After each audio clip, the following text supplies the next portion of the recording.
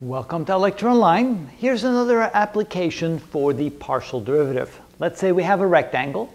At this moment, the rectangle has a length represented by x equals to 5 meters and a width represented by y equals 2 meters. We can then see that the diagonal d is equal to the square root of x squared plus y squared. If the question goes as follows, what is the rate of change of the diagonal when I keep the variable y constant but change the variable x? In other words, I'm going to change the length but not the width, and then how will the diagonal length change according to that? Which means we're going to find the partial derivative of the diagonal with respect to x. Partial of the derivative with respect to x is equal to, of course, here's the equation. We can say that diagonal is equal to the quantity x squared plus y squared to the 1/2 power.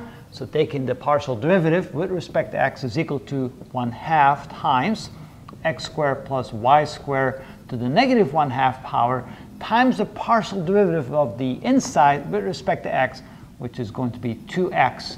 Notice the 2 and the 1/2 cancel out, so the partial of the diagonal with respect to x is equal to x divided by the square root of x squared plus y squared.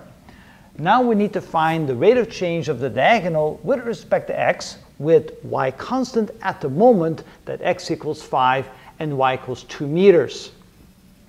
Which means that the partial of the diagonal with respect to x when x is equal to 5 and y is equal to 2 is equal to x will be 5 divided by the square root of 5 squared plus 2 squared. Whoop, I'm getting ahead of myself. 2 squared, that's equal to 5 divided by the square root of 25 plus 4, which is equal to 5 divided by the square root of 29. And of course, that would be in terms of meters per second, because that's the rate of change of the length of the diagonal with respect to x, keeping y constant and allowing x to change. So for every unit of change for x, we have 5 divided by the square root of 29 units of change for the diagonal.